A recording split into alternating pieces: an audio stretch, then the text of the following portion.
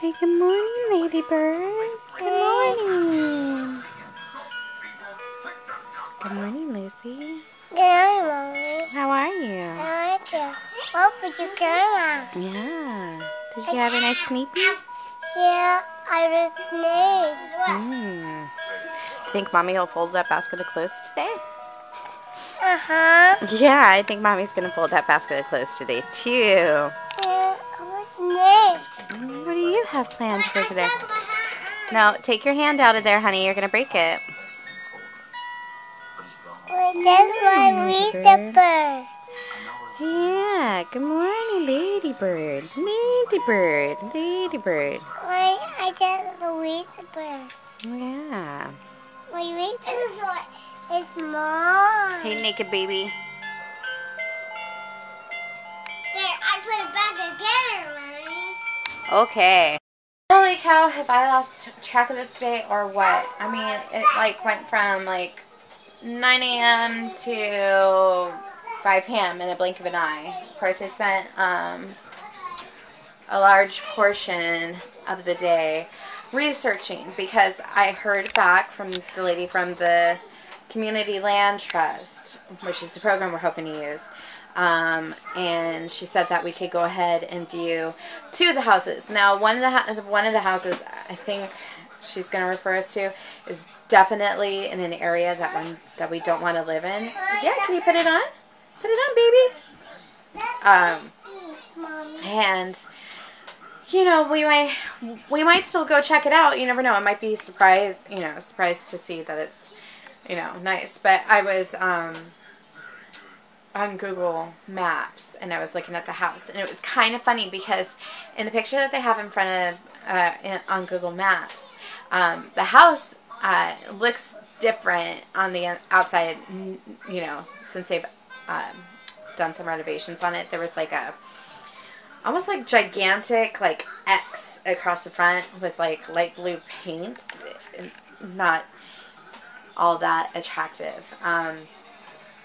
But where was I going with this? But I noticed parked right in front of it was a 1996 Volkswagen Jetta. And I had a 1996 Volkswagen Jetta. And as a matter of fact, it was my favorite car that I ever drove.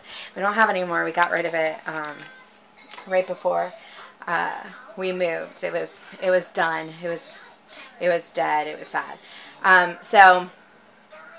But that was like my all-time favorite car. So I thought it was funny that when I looked up the picture, that was the car that was parked out in front of it.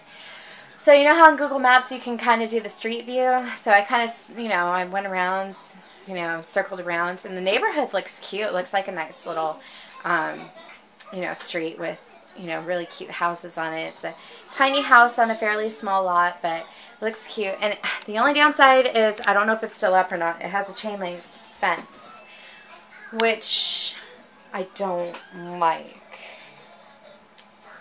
But that's something that we can replace later on with like a little white picket fence or something like that.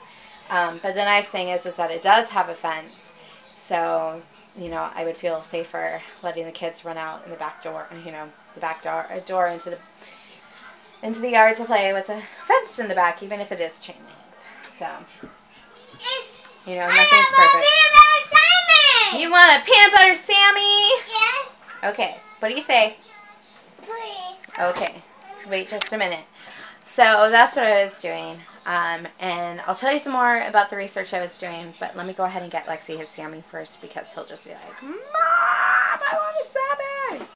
This is what I'm making for dinner. Elbow macaroni, tomato soup, cheddar cheese soup, fast ground beef, mixed vegetables, all goes into the pot. Well, you have to cook the beef separately and boil the pasta. I'm going to throw the vegetables in it. And when I was growing up, that was referred to as Danny Noodle Surprise, because it was named after my brother. There was a Maggie Noodle Surprise, but it was like tuna casserole and nobody liked it, so I never got Maggie Noodle Surprise. But if you're my brother, then you don't put vegetables in there. Not that he doesn't like vegetables, but the original Danny Noodle Surprise, you don't throw vegetables in it.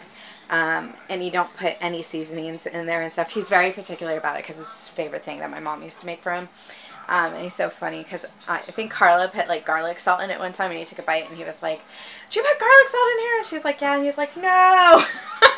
I mean, he still ate it, but it was just like, that's not Danny Noodle Surprise. That's not how my mom made it. I throw vegetables in there because, you know, I like to pretend it's healthy. And so, since the vegetables are in there, it's actually Lexi Noodle Surprise. So I got to figure out a little dish to make for La Lucia.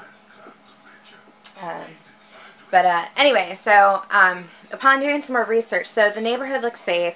Went to, was it Family Watchdog to make sure there's no creepersons anywhere near, and not in our neighborhood or even a couple of blocks away. So safe that way. Looks like there isn't a lot of like violent crimes or anything. Just typical things that you would find closer to the city, like, you know, cars. You know, so there's some burglaries, but not in the neighborhood. So, you know, that's the downside to living in a city, is that, you know, you have to give and take. But I think if we get the house, I want to get those screens installed. They're like the security screens, the ones where people can't pry them off the windows or cut them or anything like that. But if, God forbid, something happened and we needed to escape, then from the inside they pop out. And then we want to get an alarm system installed. My parents actually have a keypad to lock their house. Like, you enter the code and it locks and unlocks the door. And you can actually lock and unlock it from your phone. So I was talking to my mom about that. I think I want to get that installed in the house as well. You know, just a couple of like security precautions, which David and I discussed. Even if we continued to live here in Issaquah, we would still want to get all that stuff installed. It's better to be safe than sorry. So the only down part about the house is the schools. The schools that Lexi and Lucy would go to are not rated very well with greatschools.org. There's a school that got 10 out of 10. But it's like a 15-minute drive. So I was looking up, and I believe, according to the website, you can actually apply for like a waiver to go to a different school, even a different school district if you wanted to. So I may, you know, look more into that, because we probably should know for sure by the middle of January. If we decide we like that house and we continue through the process, then we should be, like, for sure starting everything in the middle of January, which would be perfect. You know, because if it takes 60 days, then we're looking at March, you know, so we would need to be out of here anyway. So, we might, now I think about it, we might have to forego our annual, we decided, we've only done it once, but we were going to make an annual weekend of Valentine's Day trip with the kids to Leavenworth.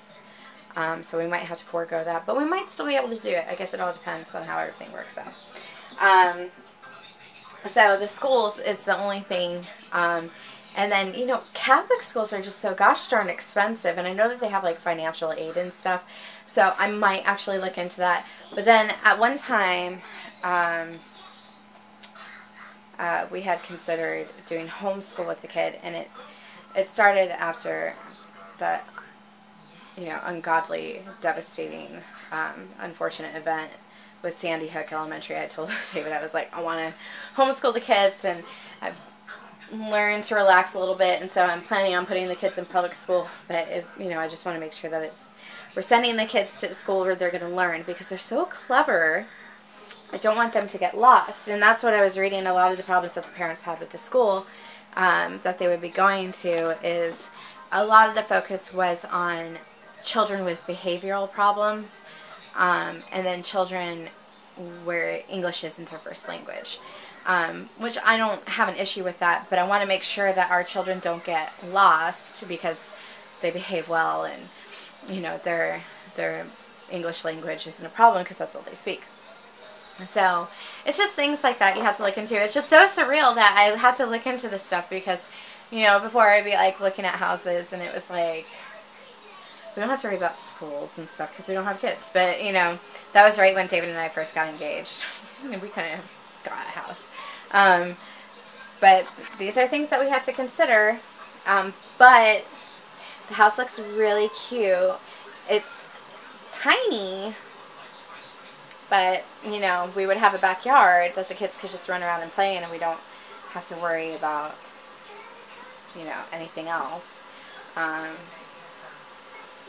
You know, because I can't just, like, open up the back door and let the kids run off, you know, back there behind our apartment because it's a large area and there's, like, no fence, so they could just, like, take off and run into, you know, the parking lot if I wasn't watching carefully. So it would just be nice to be able to, like, you know, at 10 o'clock in the morning, like, okay, we've had our breakfast, let's go outside and play and stuff. And, you know, I'm thinking about, like, when we get into the house and stuff and we have our vegetable garden, I'm excited because the babies will be old enough that they can help me with the garden and stuff. And, you know, Lucy loves vegetables, and maybe Lexi will like eating vegetables more if he's helping Mommy out in the garden, you know, with, like, watering, because he loves doing that.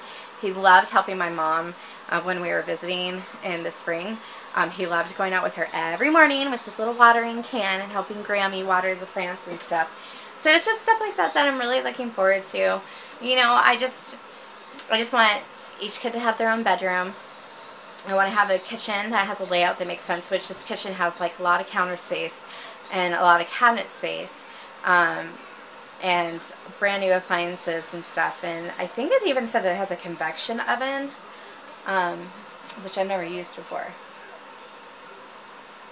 Right? Isn't a convection oven the one where it, like, can cook things faster? I don't know. Because this, what I have right now, that's a conventional, right? Hi, my name is Maggie. I used to work for Best Buy. And I don't know my stuff. Well, that should go to prove to you that I did work at Best Buy because I don't know my stuff. So, but yeah, those are just things that we're having to take into consideration and look at. But, from the pictures we've seen, from the way the neighborhood looks and all that stuff, I really like it. So we're going on Monday at 3 o'clock, and you will for sure be coming with us. I don't know if they'll let us film the house, but we'll definitely tell you, like, our thoughts about it afterwards. So stay tuned. Exciting things. I feel like, hey, with all this stuff, we finally have something more to talk about on our vlog. So if we do get it, you know what? Even if we are allowed to film, I'm not going to do, like, a full, like, walkthrough, because if that is our house, I want to do it before we move our furniture in and then after we move our furniture in, which I think would be fun. So stay tuned. Keep your fingers crossed. You want a banana? Okay. Well, I'm making dinner, and then I'll get you a banana, Lucia. So, okay, I got to focus on making dinner. So the water's finally boiling. I got to throw in the macaroni and vegetables, and then just gotta cook the ground beef and add in the soups, and there you go. Bada bing, bada boom. Dinner's done. Oh, it's bedtime. We watched a rerun of New Girl and then a new episode of The Mindy Project, which was really funny. And then just kind of hanging around. And David's doing some work because I guess, like, everything at work blew up and they need people to help out, so he's going to be working for an extra hour, and then I'm gonna watch YouTube. So I was just looking through, and apparently, like, the area that I'm worried about, the area that most concerned me is actually going through a renaissance right now. Like, it's an up-and-coming neighborhood, so it might actually be good for... She ran out. Oh, she did? Oh, there she Yeah. It might actually be good for us to go ahead and buy a house, since it, you know, it's getting ready to switch over, because we might not be able to afford a house there otherwise. So it'll all wait to be told. But it was interesting. I was just reading a blog that somebody wrote, and apparently, if we move to West Seattle, Eddie Vedder lives there. So, Pearl Jam. Anyway, so we're just gonna call it a night. Mr. Garcia went to take Lady Bird out, so he can't say goodnight. But see you guys tomorrow. Eventually, someday, I'm going to put the tree up. Maybe tomorrow. We'll see.